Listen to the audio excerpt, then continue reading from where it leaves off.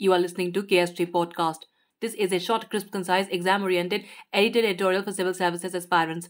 In this podcast, we are going to talk about Earth getting a black box. Source for the content is Livia Albeck-Ripka's article for the New York Times. In a remote part of Australia, a steel vault about the size of a school bus will record the Earth's warming weather patterns. It will listen to what we say and do. It will create an archive that could be critical to piecing together the missteps its creators say should humanity be destroyed by climate change. The vault, known as Earth's Black Box, will be constructed in Tasmania, an Australian island state off the south coast. It will operate much like a plane's flight recorder, which records an aircraft's final moments before crashing.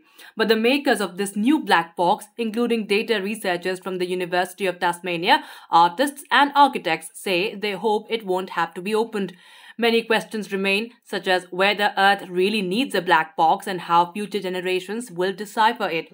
Curtis said the box would be designed to hold our leaders to account. He added, if civilization does crash, this box will survive with a completely objective data story. Climate change is one of the gravest threats humanity faces, scientists say.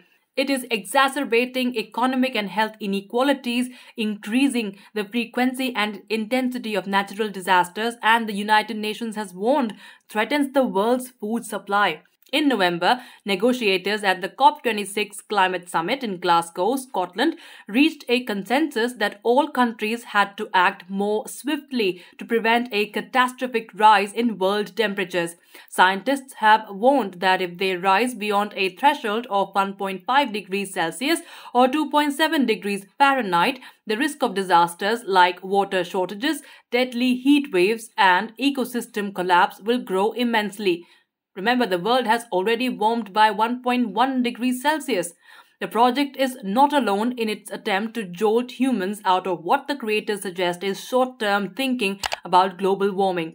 It is not the first to try to salvage pieces of human civilization for posterity. Scientists have built repositories for everything from essential food crops to glacier ice to frozen animal embryos, some of them already extinct. Others have tried to hide our nuclear waste so that future generations can avoid the deadly toxic material. The box's creators say it will record leaders' actions or inaction by scraping the internet for keywords relating to climate change from newspapers, social media, and peer-reviewed journals.